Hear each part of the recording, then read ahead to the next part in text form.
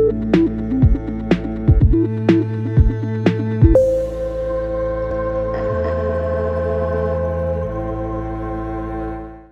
morning, Germany. Good afternoon, Cambodia. It's a pleasure for me. My name is Alfred Mayr. I am the managing director of the environmental cluster Bavaria, located here in Augsburg. And we are very happy to be part of the Waste Summit 2021 here in Cambodia with from my point of view, a very inspiring topic, the innovator role of technologies in waste management as a way forward to sustainable development. This means we have a lot of interesting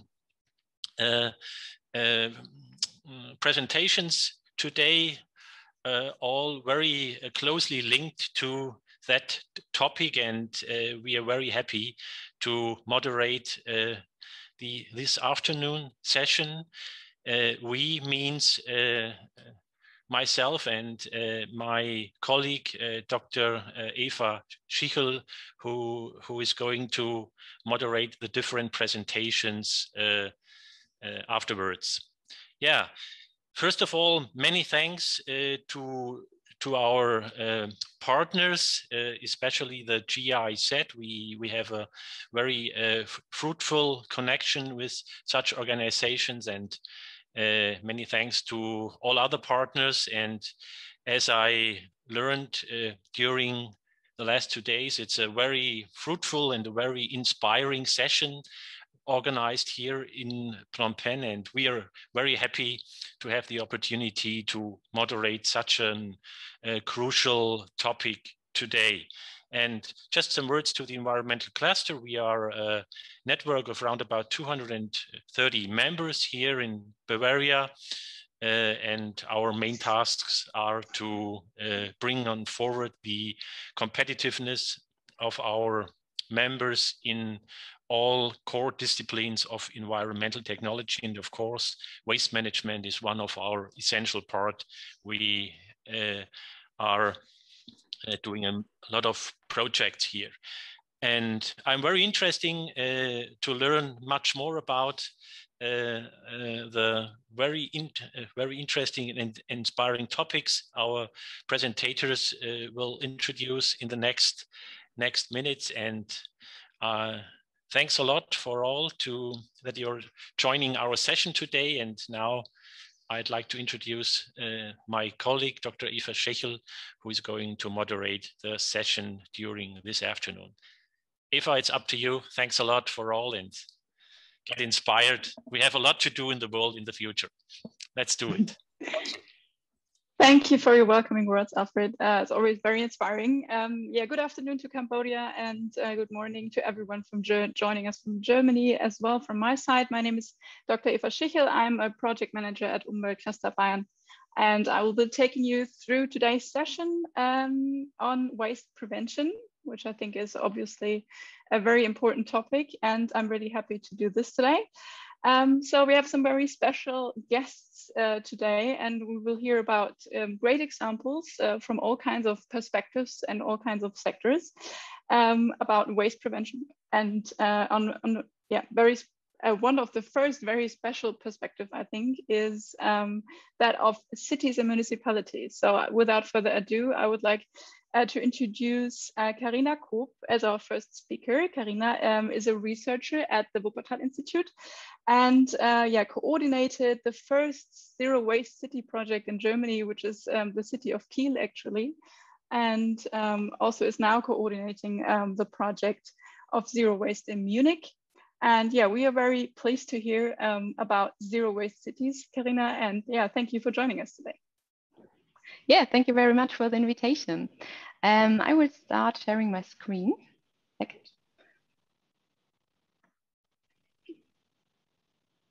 Perfect, thank you.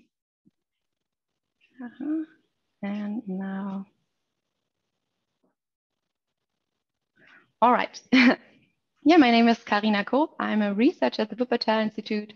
That's a research institute for climate, energy, and environment in Germany. And I'm working in the circular economy unit, and my research focused on the potential of the circular economy for the municipal level. And like Eva already mentioned, I'm focused on the zero waste approach.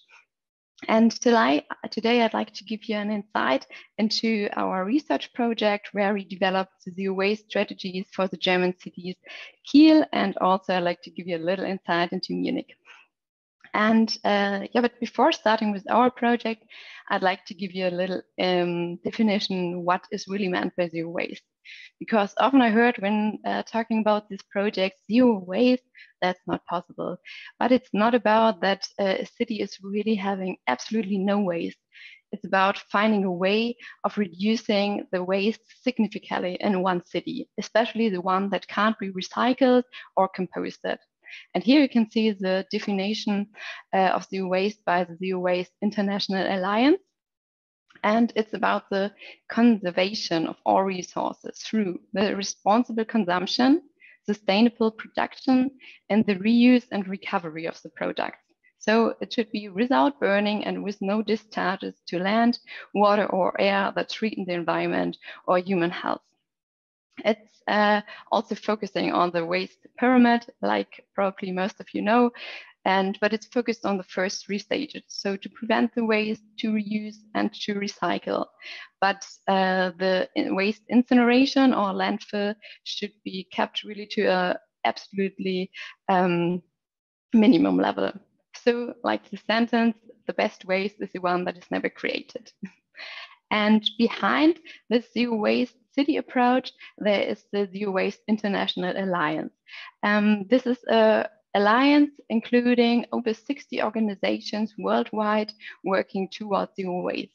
And the majority of these different organizations is located in Europe and North America, but there are also 2 organizations, part of this alliance is located in Asia. And probably the most well-known or famous example of an international zero waste city is San Francisco, like you can see here. But I will focus today on the European zero waste cities. And in Europe, this is coordinated by Zero Waste Europe. That's a network where up to now almost 400 municipalities across Europe are part of it. And Kiel is the first city in Germany. And if you like to become a zero waste city, a zero waste concept must be developed. And this concept has 3 overarching goals. First of all, to reduce the total amount of waste in the city, then to reduce the residual waste, so the one that goes into incineration or to landfill. And the third goal, to raise the awareness for the topic of zero waste, so that all the citizens, all the businesses and the city also know about and really live this zero waste approach. Of course, there are also a lot of guidelines to get this certification, and I just put maybe the 3 most important ones here, so that the city needs to define really quantitative goals to which year they want to decrease the amount of waste up to that many percentage. And then they need to publish really annual progress reports and milestones, and to really publish them so that everybody can see it and know about the progresses. And the establishment of a zero waste advisory board, meaning an advisory board that is includes different persons from the city. So from the construction and building sector, from the city administration, from the educational, from businesses, so that they are really supporting and the development and the implementation of the zero waste concept. And yet to put it together, it is really a holistic approach, this zero waste concept. So meaning that really all parts of the city needs to work together and to cooperate and find ways how they in their own area can reduce waste and how they can work together, so that the waste management, the household, the industry, retail and events, the educational, the public administration really working together. And to maybe get a little impression, I brought some good practices. So in which directions you see waste approaches from the industry and retail as one exemplary sector I brought here. So first of all, a company called Lorenz Water Meters. They are producer of water meters. And yeah, in Germany, we got a law that the water meters needs to replace regularly. And no matter if they're working perfectly or not, they need to be replaced. And this is a bit the background of the idea of this company, because they are producing the water meters, but they are really high. Some years ago, there were really high price fluctuations from the raw material they needed to produce. And they thought about first changing this raw material, but because this one is the best one for their project, they got another idea, and now they are taking back the old one and remanufacture them. And now they got really could reduce the demand for newer materials by 30%. The material savings are higher than the new personal cost that they have, so that would be really a win-win situation. Maybe the second example, probably know by some, the Kalundborg Industrial Park in Denmark. So this is really an industrial symbiosis, because 9 companies from different industries working here together, from the chemistry, from the pharmaceutical, from the construction sector. And the residual material from one company is used by the next one. So, and because of that, they could save the raw materials, they could save a lot of water, waste, and also CO2 emissions. And that means that they also have financial incentives. The third example is a bit different one. It's a zero waste street in Paris. That was a 1-year experiment.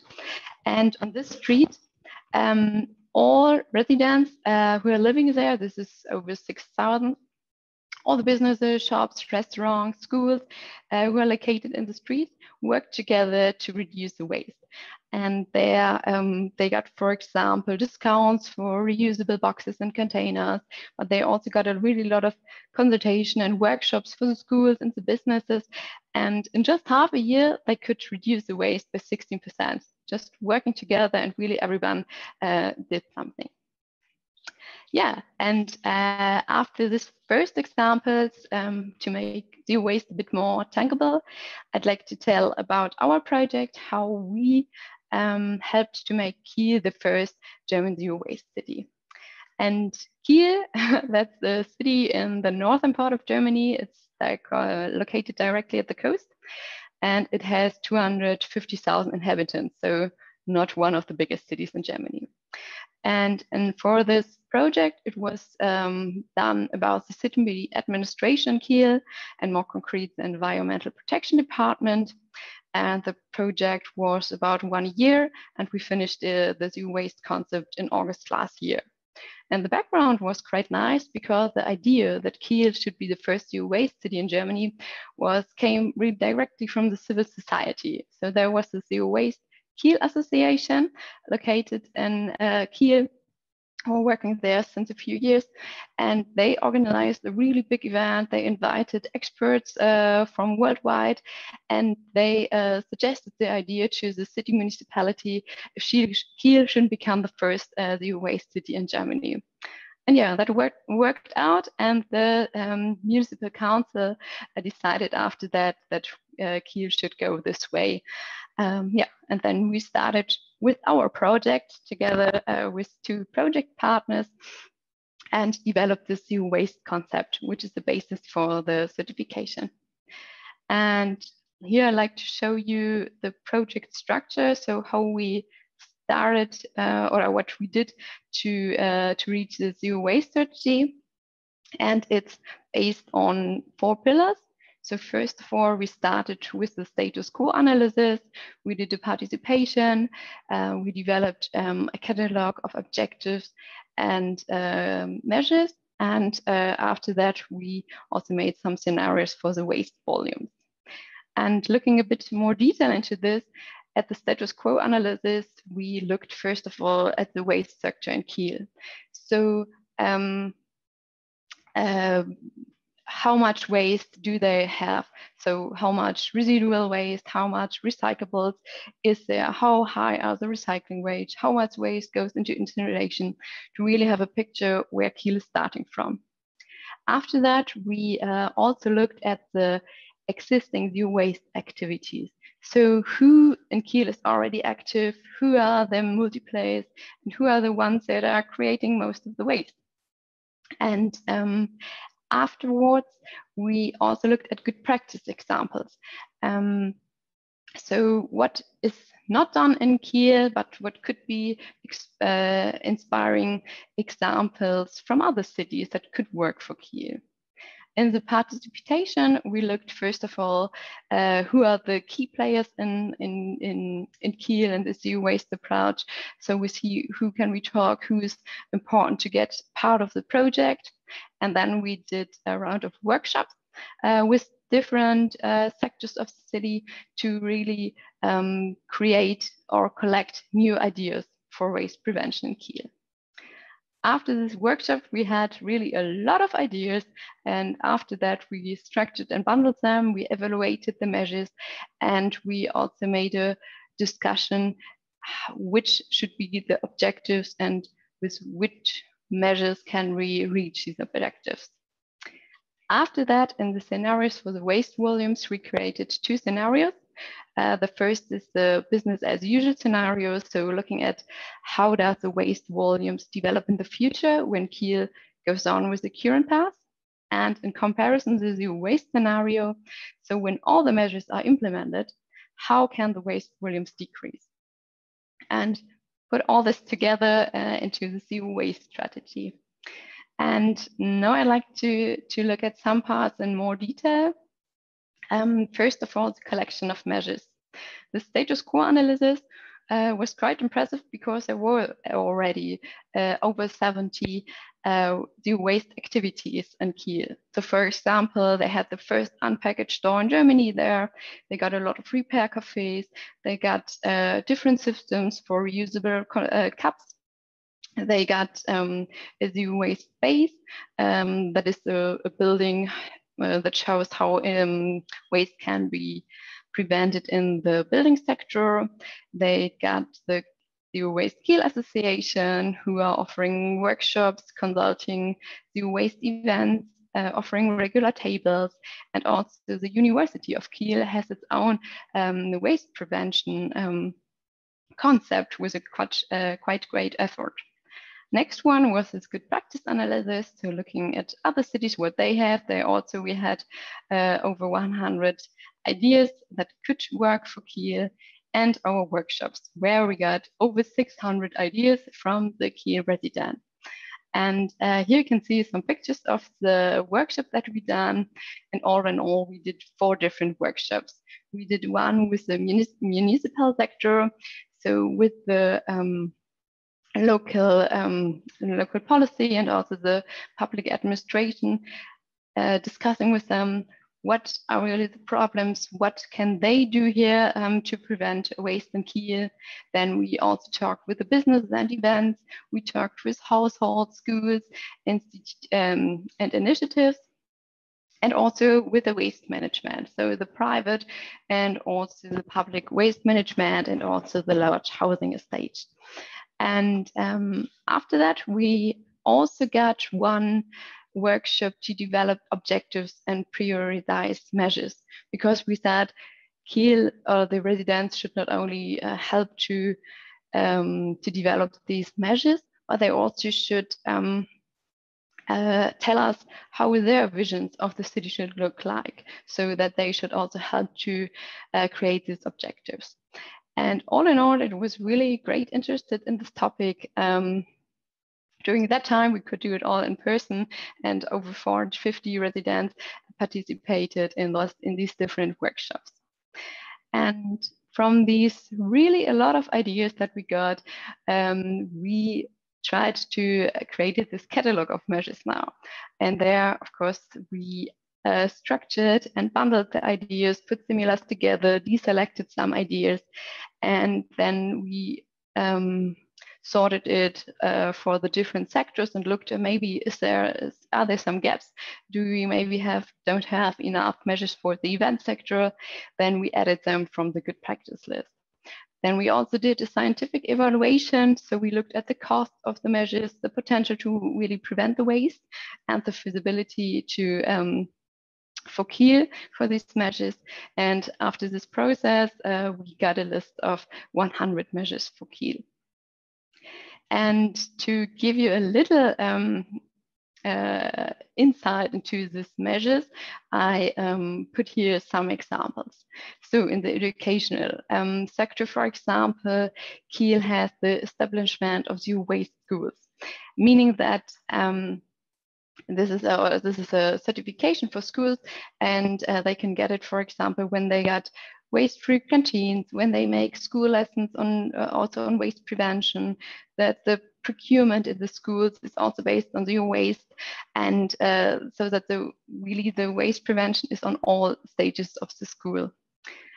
For the household sector, we decided a zero waste culture house. So that was also a wish from the civil society that there should be a place in the city where activities for reuse, for repair, for sharing are spatially bundled in a building where they can really share ideas and also use these different activities. And the event sectors, we got the establishment of a rental system where also private but public events can rent a lot of equipment. In the industry, there's the establishment of a center for the reuse of building components. In the public administration, there's a zero waste guide for the public procurement. And the waste management, there is the examination, so it's not completely, they examined it before, the pay-as-you-throw system in combination with waste charges based on the polluter pays principle. So meaning that there's really a financial incentive to produce less waste, so that you just pay the waste that you also generate. And in retail, for example, also that there should be discounts for bringing your own reusable container. And like I told you, not only measures need to be developed in this zero waste approach, also objectives are needed. And we created together with the city of Kiel 2 objectives for the entire city of Kiel and also 18 sub-objectives. And the first objective is that the amount of waste per capita per year in Kiel should be reduced by 15% by 2035. And the second one focused on the residual waste, especially that this one should be halved by 2035. And in the long term should be even less than 50 kilograms per capita. So really quite ambitious objectives. But to look if it's still possible to reach these goals, we created the zero waste scenario. Here you can see in the red line, that's the business as usual scenario. So when Kiel goes on with their current path, and in comparison the zero waste scenario. So when Kiel will implement the different measures that we created, how can they reduce the waste? And there you can see that until 2050, it is really possible to reduce the residual waste by 70%. So it is possible. And yeah, maybe the lessons learned and further steps. The further steps and after the 2 projects, after the project ended for us, for Kiel it just started, so they need to start to implement all the different measures. The Kiel Council adapted the waste concept as a municipal roadmap. So it was an important step for the city administration that they really focus on this concept now. And in spring this year, they also are now in the certification process, so they are a real zero waste candidate city.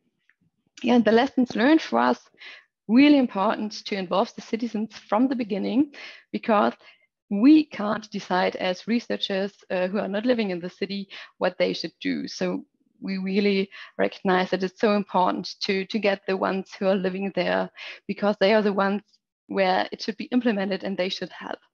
The next lessons learned for us was to really honor the active initiatives and stakeholders, because they are working on waste prevention since the last years, and they are really important stakeholders to implement everything there.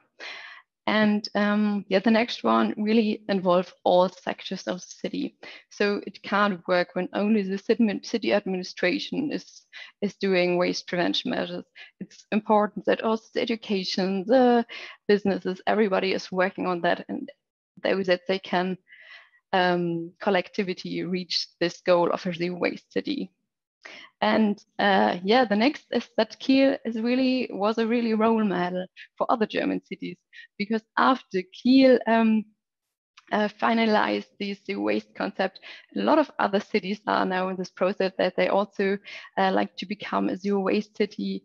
So for example, currently we are working on zero waste Munich, so a much bigger city in Germany with over 1 million inhabitants. And other cities like Regensburg, Cologne will start soon. So it really had a high impact that one city in Germany really started this process, and the others can see, okay, it can work. We can also go on. And that's, I think, really important, because the more cities try to reduce the waste, the better. I think it doesn't have to be this zero waste approach. There are other approaches, but it's important that the cities really, or the one city is starting this process. Yeah, and therefore I would say thank you very much for your attention. Feel free for questions, but I think we will do the questions after all the different presentations. Thank you, Carina, for your insights. That was very insightful, definitely. Well, I want to pick up one question right now, because I think it's getting a bit more communicative in between sessions, and just a very short one and a very short answer. So what do you think? What would be the one thing you would recommend for a city who wants to start that process, that journey towards a zero waste city? What's the most important thing to take care of to make this progress work? Yeah, maybe to maybe talk to other cities who already did this process, to get a really better insight what were the problems or for the municipality. And then I think it depends a bit of if the idea is coming from the civil society or the municipality. Both is working, I can tell. So in Munich, it was the other way around, that the municipality or the major had the idea, but it could also work. I think it's important just to start. And about the zero waste alliances, you can get a lot of information and a lot of help when you like to start with this process. Perfect. Thank you so much for that answer. And yeah, anyone who's interested in more details from Carina's presentation, please feel free to put your questions in the chat, and we definitely pick them up at the end of the overall session. So thank you, Carina. And so I want to introduce the next person on our panel, which is Kristin Ruiz Duran from the German Sustainable Building Council. We are super happy to have you here today. So she's a project manager for a research project with a focus on circular economy at the Sustainable Building Council. And yeah, she will give us her insights on how waste can be prevented in the construction sector. I think one of the most waste intensive sectors of all, as far as I'm informed, and why a circular instead of a linear economy is the key to prevent that waste. Kristin. Okay, thank you very much. I hope you can see my screen and hear me well. Yes, both perfect. Yes, okay, great. So thank you very much for the invitation to speak at today's summit, and thank you very much for the introduction. I'm very happy to speak today about how we can apply the concept of a circular economy in the construction sector. First of all, I would like to shortly present the organization. I'm coming from the DGNB as the German Sustainable Building Council. The DGNB is a non-profit organization from Stuttgart in Germany, and it has been promoting a sustainable built environment since its foundation in 2007. And we do that in a different kind of ways. So we're a non-profit organization. We work very closely with our network of more than 1,300 member organizations. We provide a certification system for sustainable buildings and districts and interiors for every kind of building, actually, which aims really at translating sustainability aspects into practice and make them measurable. And then also as a third column, we provide expert knowledge on sustainable construction and also on the topic of circular economy through our DGNB Academy. So coming to what a circular economy is, we are still currently living in a very linear economy in terms of the general economy, but also and especially in the construction sector. So what we do is we take finite resources from the environment, we make goods out of them, which we use for a very, very limited period of time, sometimes just for single use, and then we dispose of them at the end of life, even if they are still functional. And I think we all know that resources are finite and that we cannot go on with this linear system forever. It is not going to function in the long term, and it is not designed for sustainable growth and also not for scaling.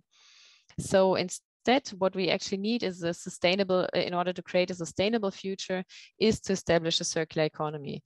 This means that we have to focus really on preserving the quality of the resources and maintaining the value of the resources we have already extracted from the environment at the highest level possible. So instead of disposing of the resources of the buildings, of every resource we have after a single use, what we should do is try to reuse it and repair it and recycle it and maintain them in circulation. So the problem about this is that usually for us at the end of the life cycle, resources are considered as waste. We consider it as something to be disposed of. And if we put it to the waste to landfill, or if we incinerate it, actually all value gets lost. If we incinerate it, we can get some energy, create some energy out of it, but still afterwards, all the value we have once it's extracted is lost. And if we export our waste to other countries, for example, for our market, also valuable resources get lost because we just see it as a waste. So actually it would be, what we need is a change of perspective and really understand that the waste streams are actually not waste, but they are something valuable and that they can be the basis for new products. So it's really important to use what has already been produced once instead of extracting new resources. And this is especially certain for the construction sector. Eva has just said it, that in Germany, the waste streams are quite high, and the construction and demolition waste is actually more than half of the waste stream of all German waste streams. So it's really a crucial sector. So we have to move away from this mindset that a building becomes waste at the end of life. So applying this to the construction sector, we can no longer think construction in such a linear way. Just start at the design phase, then the use phase, and at the end of life, we just deconstruct the building.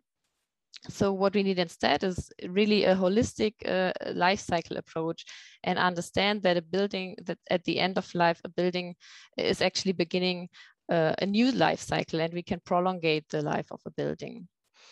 So at DGNB, we have been dealing very intensively with these aspects of circular economy, especially in the last years. And we have put together 5 starting points we have named it for the implementation of circular economy in the construction sector. So first of all, the best thing we can actually do is to preserve existing buildings whenever possible. We cannot, as we have done before in the past, just deconstruct a building at the end of life and start fresh by building a new building. So in the whole discussion on circular economy, sometimes we just say, okay, from now on, we are doing everything right. But we actually have already a lot of the buildings that will be in our built environment in 20, 30, 50 years. So we actually have to know how we can deal with what is already there. And we should rather try to use what is already there, preserve the buildings and try to renovate them, or maybe find a new use for it when the first life cycle is over, instead of deconstructing buildings and let them become waste. So the preservation is actually what allows us to maintain the highest possible value of the resources in the built environment. Of course, this is not always possible, and sometimes it's also not environmentally meaningful. So we should always really look at the certain project. And in case we cannot preserve the whole building, or if you cannot adapt it to a new use, we can still understand it as a source of raw materials. So in Germany, another number from Germany, the building stock comprises more than 52 billion tons of materials. So there are a lot of materials that we can actually use instead of disposing of them and making them become waste. So what we should do is take the materials out of the building stock and integrate them into the new design of a new building. So for example, we can take out bricks, windows, doors, whatever is still functional and can be dismantled should not be disposed of. And this concept is described also as in the terms of urban mining, which comprises really our living space and our built environment as a new source of raw materials, and really aims at extracting everything that's valuable from it. So on the one hand, we have seen that we have a devaluation of our raw materials because in our thinking they become waste at the end of life, and on the other hand, we have a very, very valuable materials and resources that are already in the building stock and that can be used for new construction. So when it is really necessary and it comes to the deconstruction of buildings, it is really crucial to establish efficient processes to bring this material back into the cycle, really to make it possible to match the supply that comes out of one deconstruction project and the demand for new materials or for recycled materials for new construction projects. So aiming at maintaining the highest possible value of the resources. In order to do that, it is really crucial to separate the different waste streams at the source. So it can be on the construction side, on the deconstruction side, but also on the new construction side. The best thing we can do is always to really separate the different waste streams at the source and manage them separately. So it's really important to avoid the mixing of the different materials, especially of hazardous materials, because mixing them up with the other materials really prevents a future reuse and recycling. So at DGNB, we have really been putting a focus on fostering this development and getting more transparency into the deconstruction aspect of the buildings, because as I said before, we usually only look at how can we do everything better in the future and new construction, but we have to really optimize the processes of the deconstruction of buildings. So it's really necessary to create transparency and know what is there at the end of a lifetime and what resources are there and how can we secure their value and maintain it high. So our deconstruction, we have developed a deconstruction certificate. So now deconstruction projects can actually be certified by our organization, and this really helps to optimize the reuse and the recycling path and avoid disposal at the end of life. And one important focus is also on handling hazardous substances and separate them from the rest. So in the design phase of a new construction, we can, when we start then with a new construction, obviously it's necessary to really reuse the materials and components, and also to get the awareness that they are not waste. It's not less material of less value, but that we can really consider at every point when materials really do have to be taken from primary raw materials, or whether they can be gathered from the urban mine or the building stock. So here also awareness should be fostered, that this is not waste and that secondary building materials are as good as those primary raw materials and even better for the environment. And then last but not least, now when we are looking at the future design. So now we're constructing a new construction project, and we want to make it better and avoid creating waste for the future. Because what I've been talking about until now is how to avoid that the actual building stock becomes waste. But of course, we are constantly creating new buildings and want to do our best to make the resources available for future use. So it is crucial in order to avoid waste to really implement a circular design of a building. So what does that mean? So how do we implement circularity in the design phase of a new construction? A circular design really ensures that buildings are adaptable and flexible for future use. This is really important because we don't know today in which way we will possibly use our buildings in 20 or 50 or even more years. We are trying to prolongate the lifetime. So who knows how we will be using buildings at that time. So what we have to do is to design them in a flexible way so that we can change them and that we don't have to adapt as persons, as people to the buildings, but that the buildings can adapt to our way to use buildings. And this can happen through flexible layouts, a flexible building structure so that walls can be changed in the future. Everything that makes the layouts flexible can actually support an extension of the lifetime of a building. And another thing that can contribute to a lifetime extension is if we really at the design phase already think about how can we facilitate repair and maintenance. For example, if we have building technology in a building, how can we make it accessible? How can we size the dimensions of the building technology and the rooms the building technology is actually in order to make it adaptable and repairable for future use, because we know that building technology is changing quite faster than a building actually changes. And then a really important point is also of a circular building that it aims to reduce complexity. So in the past, actually, the complexity of building design has increased significantly. We have made buildings more and more complex. We have put more different things into it. But along with this complexity actually comes a reduced adaptability and also a reduced ease of recovery at the end of lifetime, because we started to stick things together, put everything together, make compounds that are not separable.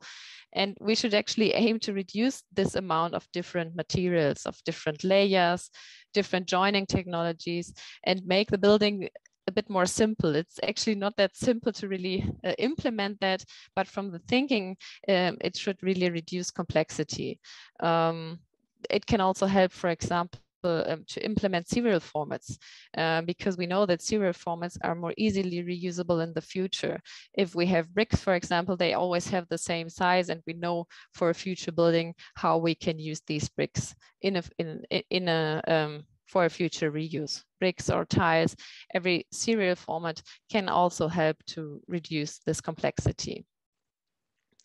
And then when it comes to the material choice, it's really important that this is happening consciously, that we can choose materials that are locally available, that do not have to be transported from around the world, and also, if possibly, if they are renewable. If they are not renewable, at least if they can be used again in the future. So try to use high value materials. And this also includes that we try to avoid problematic materials and hazardous substances. For example, if we have a wooden building, it's per se is renewable and it can be composted, for example, in the future. But if we put a surface treatment and hazardous substances on it, then we prevent actually future recycling. So really be careful and conscious about how we treat our materials and how we choose them. And last but not least, really, in order to prepare a future reuse and recycling, everything in the building should be reversible and separable at the end. The joining technologies and connections For example, they can be bricks without mortar. We can try to avoid adhesive bonding. We can use loose-laid carpet tiles instead of sticking them to the floor. So everything that avoids adhesion, inseparable compounds, in order to allow an unmixed recycling and recovery. And this is obviously only a very brief overview here, but we have been dealing intensively with this topic, and we have collected some more examples of implementation in a free report that is downloadable online. So if you're interested, you can of course have a look. It's available in English on our website. And as an organization who tries to foster a circular economy, we also integrated this into our certification system, really make circular economy measurable and accessible. And we provide seminars and digital events on this topic. And I would like to close my presentation by highlighting the potentials of the circular economy, especially of the reuse and recovery.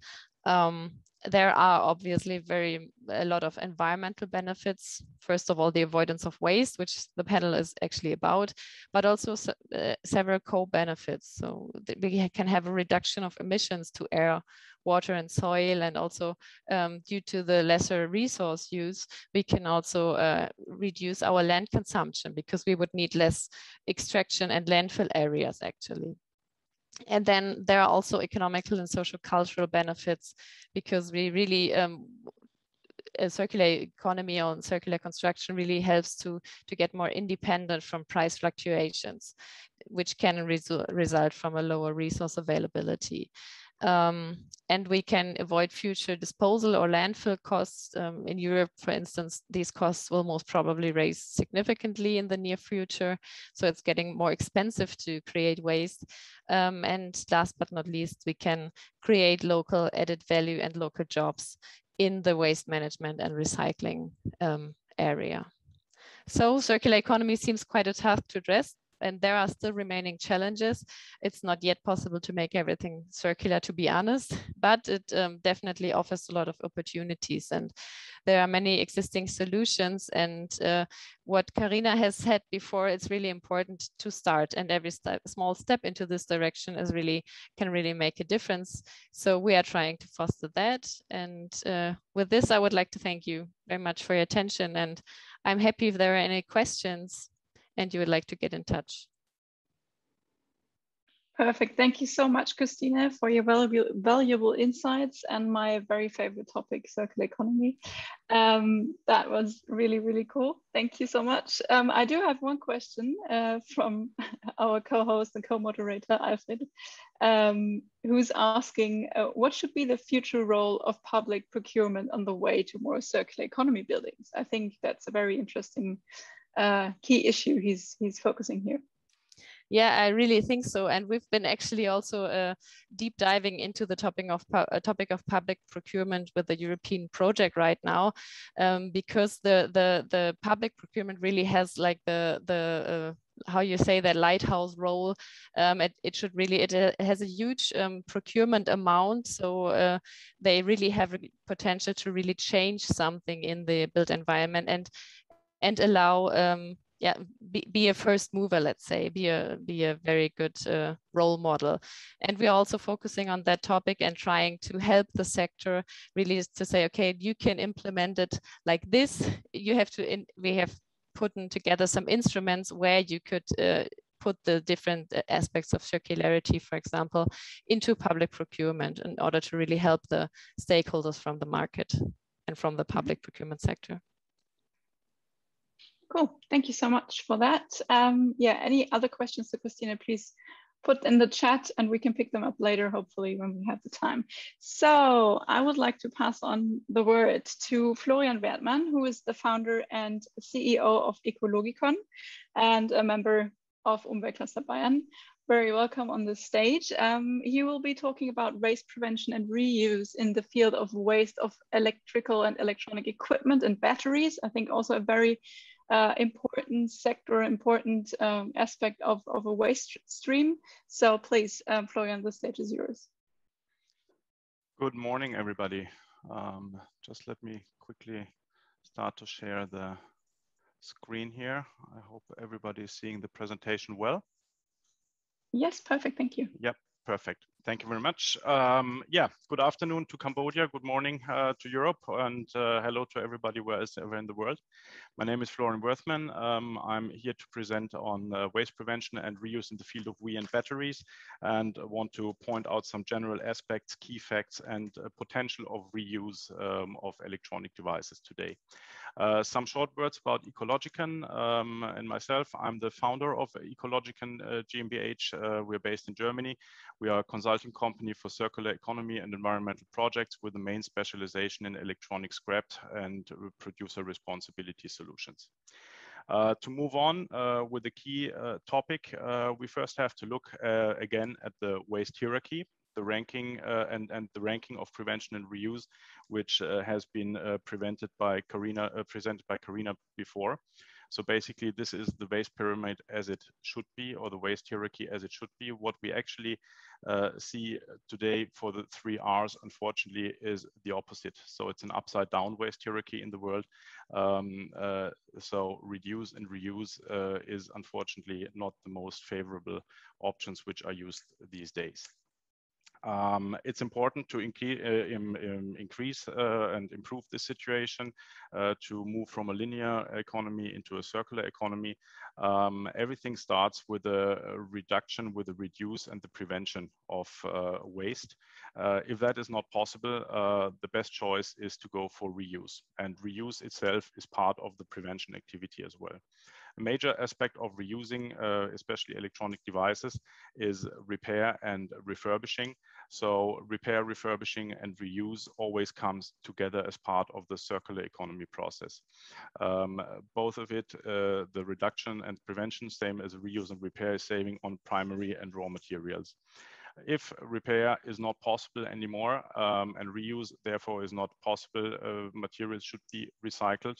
And from the recycling, we have 3 pathways out. One is we create secondary raw materials and use those for new products, or we go for energy recovery, or worst case scenario, dispose, which should just be a minimum of what's left over.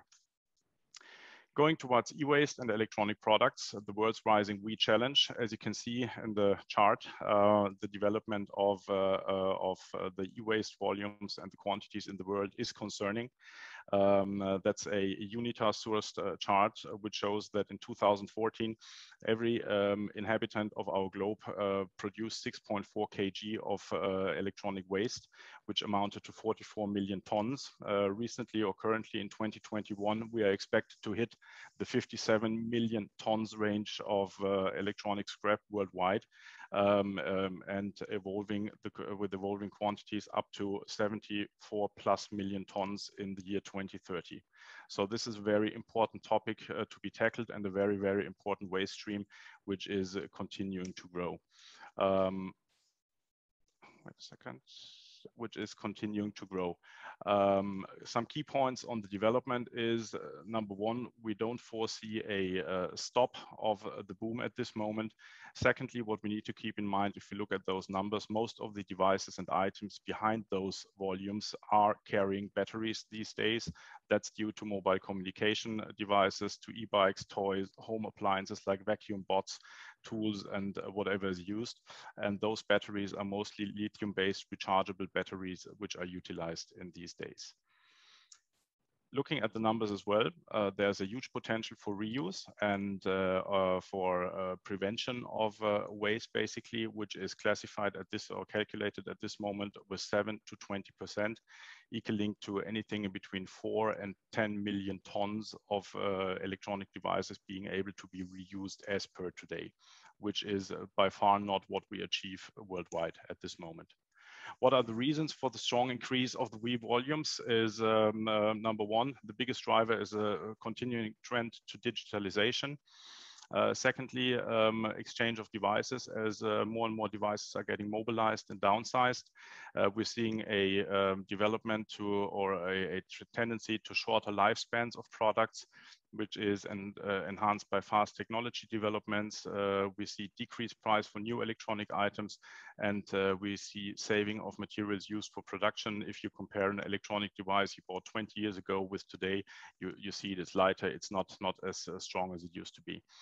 Another point is strong campaigns you can see from the OEMs, which are just made to create desire and supposedly need for new and updated items, even though you don't need it. And basically, especially in the developed countries, you see a strong trend to a linear economy and a throwaway society that developed in the last decade. Basically, the development of the WEEE quantities evolved true to the rule: if you consume a lot, you make a lot of waste. And this is what we basically see today. Before we reuse, we just prefer to buy the new up-to-date version. We need to keep in mind, it is sometimes sensible to replace outdated devices, especially if they don't have a good energy balance anymore, which is a big change or an important aspect to consider in the whole sector.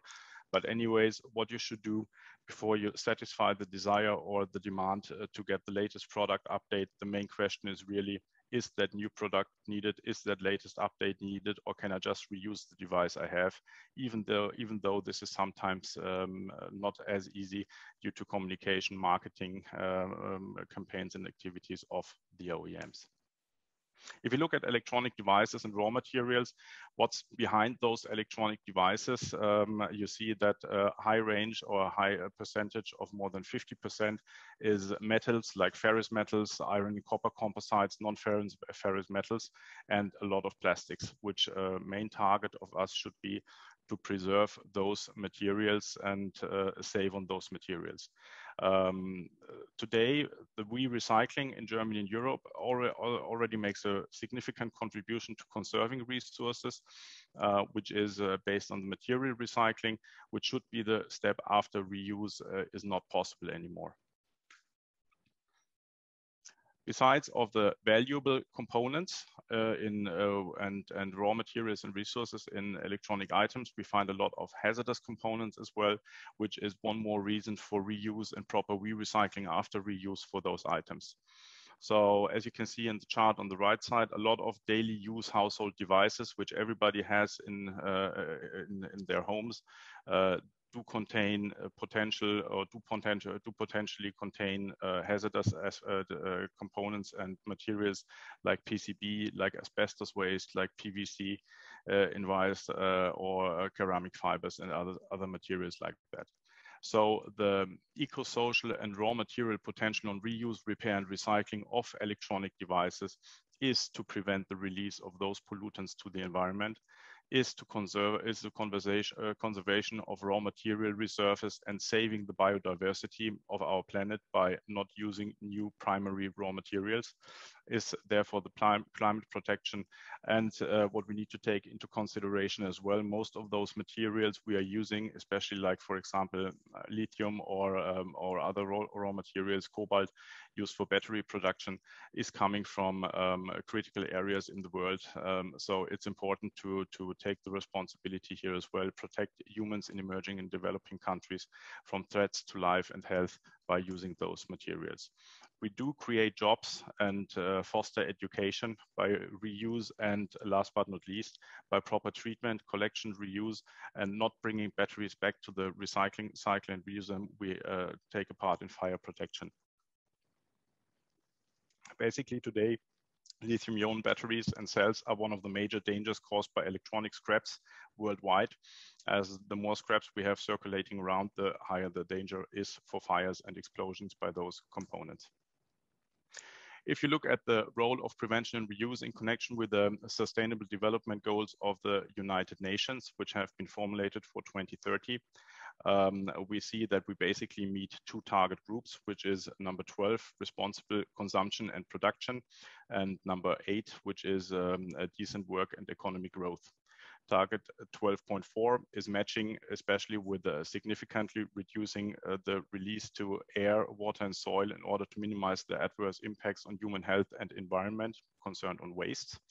Target 12.5, substantially reduce waste generation through prevention, reduction, recycling, and reuse. And this is where we're going to go for, is like to follow this target and try to prevent and reuse as much devices as possible. Last but not least, if you look at target 8.4, it is aimed to decouple economic growth from environmental degradation. Therefore, reuse plays an important role. We can still foster economic growth and save and preserve the environment. One interesting side fact, and something we are helping to improve by not increasing the volumes which are landfilled by reuse and prevention of waste, is, for example, that currently 64 million people worldwide live in a 10-kilometer radius of the 50 largest and most completely unsecured landfills. The more materials we put into those landfills, the more danger we put to those people in those areas. And that's, I think, an important job to tackle this situation. If you look at reuse of electronic items and electronic appliances, the OEM producer plays an important role as well, especially when it comes to design for recycling. Actually, the OEM already sets out the roadmap and the future circularity possibilities of a device when the device is concepted. A systematic and comprehensive design approach to especially foster reuse, foster repair in the future is called eco-design of a product. And definitely all steps that advance eco-design, which is design for repair, design for recycling, will encourage and optimize the reuse of devices in the future. So the OEM producers do already have, by concepting a device, a very high responsibility for it. Within Europe, from a legal perspective as well, this can only be achieved on a whole European level. But first, before we look into the more legal aspects, there are still voluntary actions by OEMs with no influence of the European Commission or the European Union. Those are mostly driven by corporate social, corporate green responsibilities or responsibility understanding, and or customer demand to implement eco-design. Another tool which is used in Europe to implement eco-design for products with OEMs is the measurement of voluntary agreements, which is mostly driven by the European Commission, giving the freedom to oligopoly characterized industries to self-regulate themselves, set own eco-design standards, eco-design targets for repairability, and for end-of-life treatment of their products. But those voluntary agreements must be endorsed by the European Union. And last but not least, if voluntary agreements or voluntary actions of the OEMs do not reach to a certain result, the European Union will set out binding eco-design directives, which are regulating product design, reusability, repairability, and recyclability.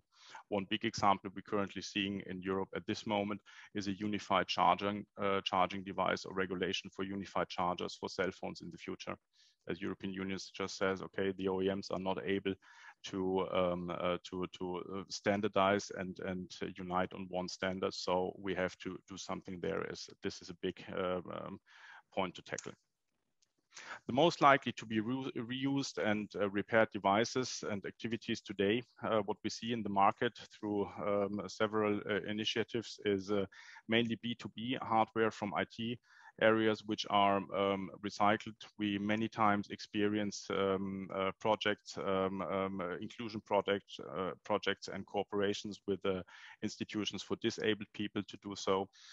We see a lot of OEMs already starting to refurbishing and taking back their own device, especially in the sector of medical devices, high-end tools, telecommunication equipment, and IT devices. A lot of companies are popping up, focusing on reprocessing of lease return B2B devices like copier machines, like printers, like servers, etc. There's a strong trend to reprocessing of and regrading of high-end end user brands like, for example, Apple products. What we see a long-term proven sector is the refilling industry for printer cartridges, which is which has been established since the late 90s worldwide, and has been a great example for worldwide organized industrial reusing of electronic devices. Currently, a lot of projects are starting for the repurposing of battery cells, especially car batteries, for a second life of use. So usually the curve is, if you look at the curve of a lifespan of a battery, it starts with 100%. After 6 to 8 years usage in a car, you are ending up at 85% capacity of that battery, which is not enough to operate as a car battery anymore. But you still can use it, for example, to create a power bank to save energy created, electric power created by solar cells until you reach a capacity of 40%. So this is a second life possibility by repurposing car batteries. And we already see a lot of repair shops for household devices coming up, or repair cafes, which was presented for the measurements in Kiel, for example, as well. If you look at a more legal aspect as well, and the European directives and national legislations within the European Union, you see two different pathways for electronic devices to get to a reuse. So everything starts with the initial owner and user who has the electronic device, functional or defective, and that device should end up with the new owner and the new user. So you can either choose the path of product, which is the direct reuse. You will never touch the waste regime, or you can choose the path of a waste, which is a waste electronic device, and you will go for preparation of reuse. The one way is, for example, if you go the path of the product, which is used many times and practiced very well through a lot of online platforms like eBay, Rebuy, etc., is a direct resale to the new user of that device. Or you go through a return through a dealer, through a retailer, through an OEM. The device usually will be cleaned and tested, will be graded, like the quality will be determined, is a lot of scratches on there, is ready to resell it directly, and then sold as a full device or parts to the new owner. If you go through the waste regime, you usually see people disposing their electronic devices as WEEE. Why do they dispose it, use that way? Maybe they're not sure if it's still functional. Maybe it's too complicated for them to market it. They're not aware of what they have there, or if there's demand, and they just want to get rid of it. What's happening at the disposal point for the WEEE, which is usually the dealer or the retailer as well, or the municipal collection points, it's gonna, or at least the first, or at latest, the first treatment facility to process the WEEE, it will be checked if it's reusable or repairable. If it's a no, we will go for the WEEE treatment of that device, and recycling measurements will happen to create secondary raw materials. If this is a yes, basically the repair activities will start, cleaning starts, testing starts, and if all that works properly and the device reaches a certain quality level, in the end of the day, it will be sold again as a device or parts as product, and we will leave the waste regime at that point. Nevertheless, even if we stay in the product regime, after cleaning and testing, we might end up at a point that the device still has to be disposed as WEEE because it's just not meeting quality criteria, or even though it's meeting quality criteria, it's going to be stocked and tried to be sold, but we find out in the end of the day, there's no demand from the market as people prefer to buy newer date devices, new devices, so this might end up in WEEE scrapping as well. What we identified today is a lot of different obstacles for reuse and repair of devices and items in practice, which is starting with non-repairable design of devices or special tools required. Spare parts is always a big question. Are they available? If you want to repair a product, you need to have the spare parts. For big household devices, it's usually not so much a problem, but when it comes to small electronic devices, it is a problem. You see some OEM activities like blocking of reuse products by firmware activities. A big role is the collection is played by the collection process, as you can see in the pictures. From those bulk collection containers, nobody will reuse anything anymore in the future. We see legal obstacles, especially in combination with import and export ban or with waste regime classifications. Sometimes insufficient qualification of reuse facilities and insufficient repair attempts, which is just not product-like, to put it that way, or incompatibility of devices which are prepared for reuse that is not matching with the target groups. So I was once told a nice example in the city of Hong Kong, where the repair center CEO told me, well, look at my stock, it's full of nice 55-inch TVs we have here, which is collected from the upper society, which is keen on waste recycling, and the people who want to buy reuse items because it's cheaper, they just have a 10 square meter flat. They can't put that screen in there or that TV in there. So it's nice that we try to reuse, but the demand is not matching with the supply in this case. So what can we do to foster reuse? That's what we're here for, and and even more. And I think there's even more ideas to foster reuse and enable. Then we see obstacles. Starting with qualification on the clarifications on the right to repair with OEMs, as unfortunately OEMs, that's what their nature is. They want to sell a new product and they are not supporting the repair activities in many circumstances. Need to be convinced that people are allowed to repair a product and reuse it in some spaces or in some cases. This includes the availability of spare parts. Eco-labels is a big measurement for end users to give them the security if they buy a reused or repaired product that it meets certain quality standards, it is safe, the product. You can, governments can think about VAT incentives. The user should boycott single-use devices. Eco-design activities should be pushed forward. Standardizing interfaces, unified supplies or accessories by eco-design standards is a big thing. New business models like renting versus buying is popping up. Deposit fees on electronic items and batteries could be implemented. Awareness raising campaigns are needed for the end user, for the population, which could start at school trainings to teach the kids and the youngest. You don't need to have the newest iPhone. You can have a refurb one as well, which is much cheaper.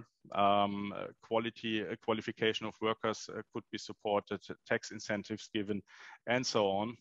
So there is many different approaches to foster reuse and prevention, and especially last but not least, looking into the new technologies and the big words, big data and artificial intelligence. There's a massive projects going on to use the information you can gain from online databases, from online trading platforms, and in the future maybe from device passports to feed artificial intelligence devices to enable them to identify products and tell you exactly about the potential or at least the hazardous content to put it for proper recycling. Thank you very much. Thank you very much, Florian, for that very insightful presentation. A lot of suggestions what one could do to foster reuse of electronic devices. I think there's a lot we can take away from that.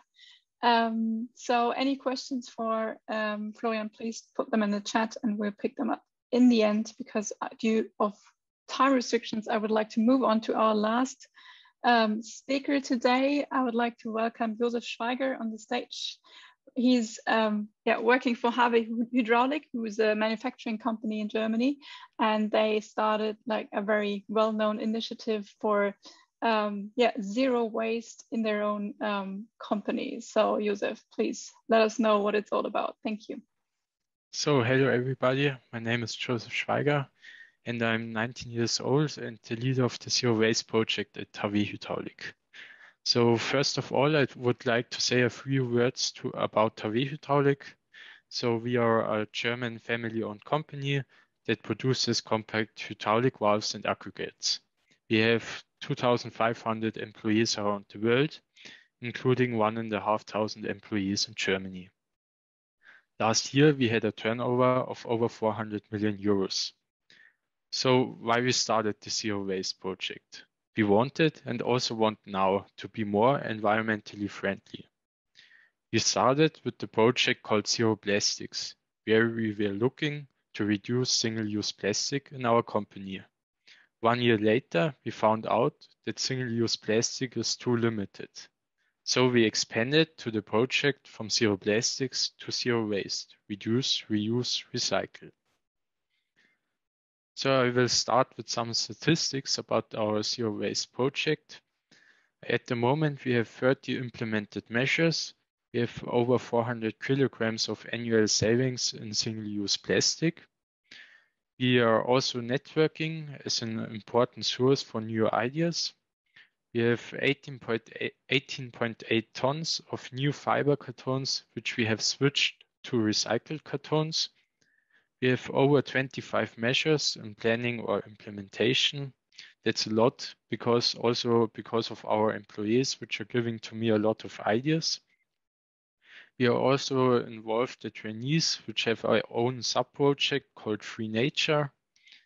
We have 24.5 tons of sorted out small load containers, which we gave to the recycler. And what's also very nice to see is that we also have a bit of a cost saving of around about 6,800 euros from the changeovers. So there we can also see saving waste. It's not only saving waste, it's also saving a bit of money. In the middle, you can see our Zero Waste logo, where we have the 3 arrows: reduce, reuse, and recycle. Reduce, where we are looking to reduce our waste. Reuse, where we want to get away from single use to multiple use. And recycle, where on the one hand, we want to buy recycled materials, and on the other hand, we want to add the waste we produce to the recycling process. So let's go on with the Zero Waste Network. In the network, we are considering all possible topics of resource wastage. We are learning zero waste best and bad practices from each other. We have exciting presentations from experts, for example, on packaging on demand, also on waste campaigns by the city of Munich, and so on. And we are 11 participating companies. We are meeting us every 6 months. And so far we have over 41 tons of waste, which we have been saved in the network. On the right side, you can also see the participating companies. We are the biggest company in the network, and it's very exciting because we have also companies like TikiWe, for example, which are producing handbags, and it's a one-woman company. So there we have a big difference, but also very nice to talk to each other and to network. Now I'm starting to show you some implemented measures. For example, in the dispatch and the packaging material, we switched, I also talked about before, from new fiber paper to recycled paper. There we had savings in the upper point of over 3,000 euros a year and have 12 tons of recycled paper now. Down below, we have the Padpack paper. It's also a packaging material. There we have a usage of 6.8 tons per year. And there we also switch from new fiber paper to recycled paper. At this point, we have 1,000 euros additional cost per year. But as you can see, the over 3,000 euros in the upper point, so that's no problem, this 1,000 euros. And if you don't know the advantages of recycled paper, up to 2.2 kilograms of wood can be saved per kilogram of recycled paper. So in our case, that's over 40 tons of wood, and recycling paper needs also less electricity and water in the production. So in our case, we have electricity saving of 47 megawatt hours of electricity per year, and also a saving of water of over 600,000 liters a year. So let's go on to the next example. Here we tried meshing with cotton cord packing straps. Maybe you know these plastic packing straps normally from the packages. And on the right side in the picture, you can see these cotton cord packing straps we tried. We tested this meshing in our plant in Freising, but in this case, the test wasn't successful. The straps quickly became loose, and our products are mostly too heavy for these packing straps. So maybe this meshing is something for lighter products under 5 kilograms, but I think when you have lighter products, you don't need to use these packing straps. Then we have some other measures, for example, the eco sprayer. Before we had these normal cleaners in our plants. We had a usage of over 150 plastic bottles per year. And now we have these eco sprayers. These are reusable bottles that can easily be refilled. Now we have one barrel with concentrate, and then you can refill these eco sprayers with water and some concentrate. And so we have plastic savings of over 50 kilograms per year. Then we have this recycling of the sorted out small load containers. Here we can recycling 1.5 tons per year roundabout. And of course, these containers, we're using them multiple times, but when they get broken or are in bad condition, we are giving them to the recycler. We're using them a lot in the internal transportation. So internal transportation is all with these containers with multiple usage. And for this recycling, we also get some money, around about 250 euros per ton. And maybe you're wondering now, before I talked about over 24 tons we recycled of these containers. This is because of last year we closed a smaller plant, and the production of the plant and everything around it was moved to our largest and more modern plant 10 kilometers away of it. And in this older plant, we had around about 20 tons of old and broken containers. And that is why we gave them to the recycler. Because of this, we didn't have to throw them away, did something great for the environment, and also got some money from the recycler. Then we have the copy paper. This measure isn't implemented yet, but we want to use recycling paper instead of fresh fiber paper. At the moment, we have a usage of 11.2 tons per year. That's a lot, but the paper usage is getting less. 5 years ago, for example, we had a paper usage of around about 16 tons. So we are getting there better and better too, but we also want to switch to recycling paper, and that's why we are testing it at the moment. Then we have a big problem with our disposable coffee cups in the plants. We have around about 1.2 tons plastic waste every year from disposable coffee cups. And in our plant in Sachsenkamm, for example, we don't use these disposable coffee cups anymore. But if you, for you, Sachsenkamm is our smallest plant, so there are only 200 employees working, and the people wash their cups individually. And in Freising and Kaufbeuern, where 400 and 700 people are working, this is a lot harder to handle. So we have to find a solution for this problem. And there is also our trainee project involved, the Free Nature project. And this will be the problem solver then. We call it the Green Clean. With the Green Clean, it will be possible to clean a normal coffee cup within 4 seconds. With the clean nozzle, like you see on the picture. Our first prototype is already working. And at the moment, we have a water consumption of 400 milliliters per cleaning. For example, a single-use paper cup needs around about 500 milliliters of water in production.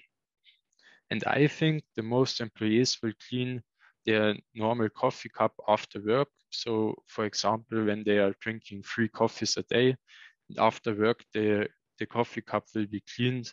We can save around about 1.1 liter against the 3 paper cups. And in the future, the Green Clean should stand next to every coffee machine in our plants. So every employee will get his own coffee cup and every employee will be responsible for washing it himself. And at the end, we hopefully can save 1.2 tons of single-use plastic.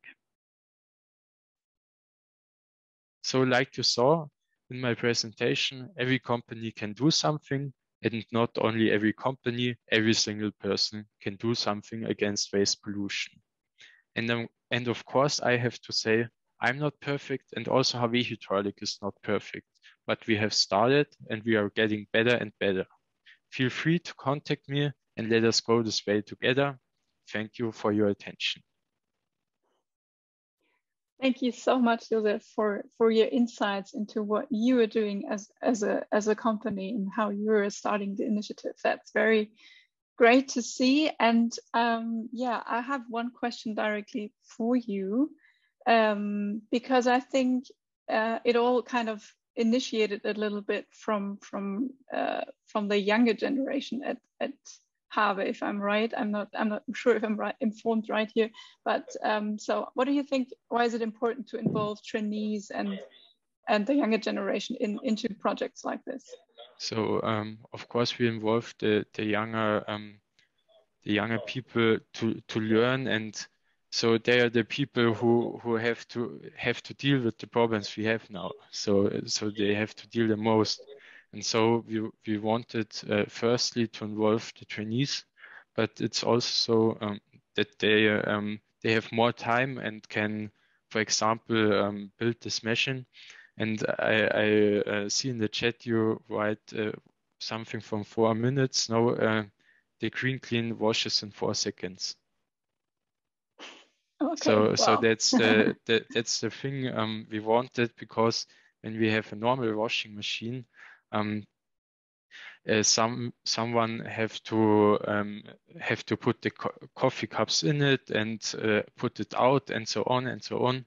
And so we wash in 4 seconds, and every employee can put his coffee cup in it and then washes in 4 seconds and put it out, and then it's washed. Mm-hmm. So. Okay, I see we have some more questions in the chat, and I would like to invite those people who asked the questions to open their camera and open their mic and to join us here in a little more interactive session. I see one question from, yeah, I think Christoph Janensch, who asked Florian Werthmann. I think it got answered in the chat, but maybe we can, yeah, share it with everyone. A bit more interactive. I was wondering, so if the OEMs, this is about the e-waste presentation. So if the OEMs produce products in a way that are single use by design, which is of course beneficial to them, because consumers should buy new products probably once a year. People should get a new cell phone once a year, according to their logic. So if, yeah, so who should convince those producers to change these product designs? Should it be the consumer? If we admit the consumer, the masses of the consumers usually choose the easiest way. I know environmental conscious people are, of course, getting more and more very fast, but still many consumers will just, I don't know, will not probably change their behavior so easily. On the other hand, we have governments who can enforce laws, who can say, this is unsustainable. We make a law to force you to have a more sustainable product design. So what's your take on this? Should it be all left to the consumer, or or to what extent should the government regulate this kind of product design? Thank you. Yeah, so thanks for the question. I think it should be starting with the consumer at a certain point, as the government cannot dictate should not dictate to the consumer what to do, what to buy. So there should be an awareness, risen awareness with the consumers what to do in those. They should change the demand. Should start to show the OEMs we don't foster this non-sustainable product lines anymore on the one side. So to achieve this, I think the governments should are playing a very important role in awareness raising campaigns and in education of the consumers, which should start out of my perspective already at school level, as we need to look at the long-term angle. In situations where the OEMs do not listen to the consumers or do not change the behaviors, or in situations where we really have OEMs that don't care, the government must implement some measurements like eco-design directives, which is a tool to be used here. Anyways, it is very difficult for governments to decide on those eco-design directives, as on the one side, they need to foster circularity and environmental protection.